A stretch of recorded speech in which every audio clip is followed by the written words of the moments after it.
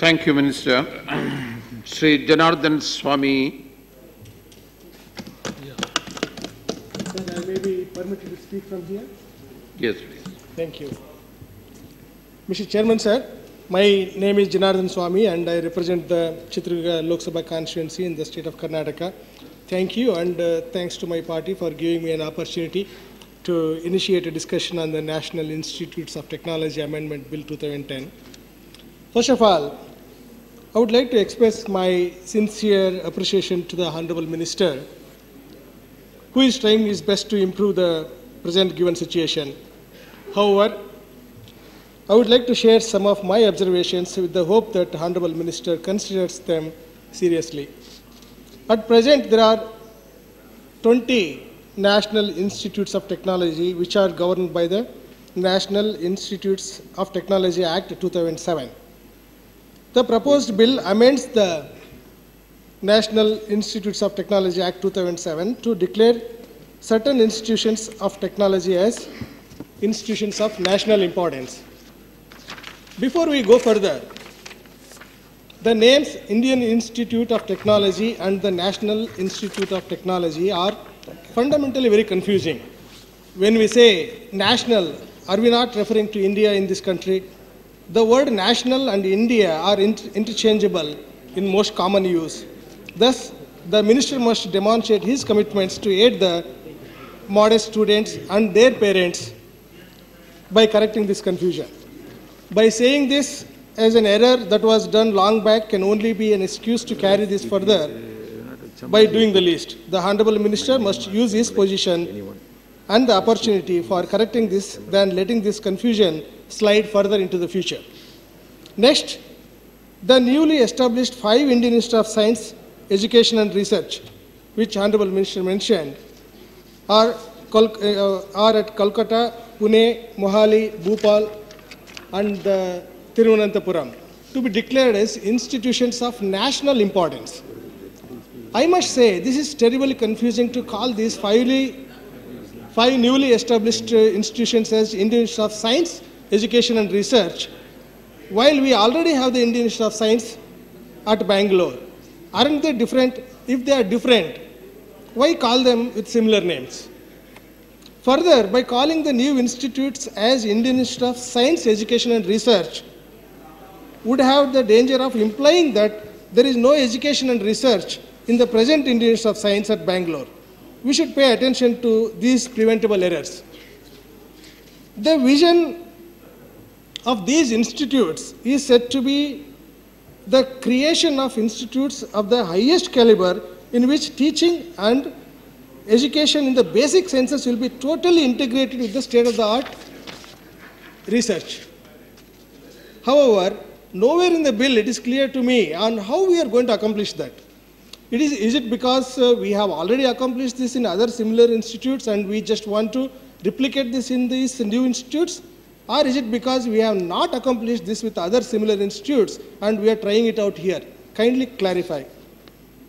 This is an important bill. It demonstrates the importance of R&D sector in our country. As I mentioned during the debate on the Academy of Scientific and Innovative Research Bill 2010 on 24th March 2011, we must also care for the quality of the education at the lower levels, as they are the feeding channels for the higher education and the R&D, without which our ability at the higher levels will be highly limited. In a broader sense, we must change our education system entirely.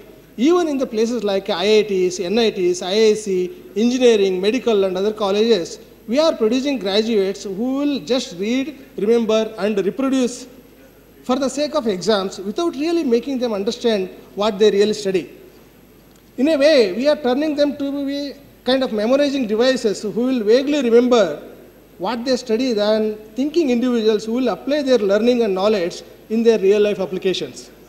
Arguably, most of our engineers today, it could be engineers, doctors, PhDs, coming out of our institutions, are understanding as little as 10% or even less of what they study.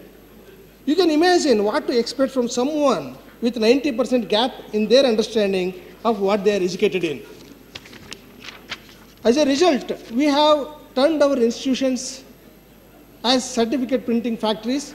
It is a serious waste of public money and a valuable time of our students and significantly compromises our ability to compete in the global environment. When it comes to the funding, the present total funding outlay for the 5 new Indian Institute of Science, Education and Research is about 2,000 crores. In contrast, the foreign institutes may spend as much as tens of thousands of crores, putting our institutions at a highly disadvantaged situation when it comes to compete with the foreign institutes on infrastructure, laboratory, communication, computing, and so on.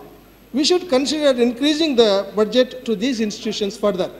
I agree with our several distinguished members here that we don't really need to follow any particular country's model. Having worked in the United States and other countries for more than a decade prior to contesting in the Lok Sabha election, I think there are few good things in every country's model if we know how to spot them. We should explore, learn, debate, understand, and adapt these items as suitable in our situation.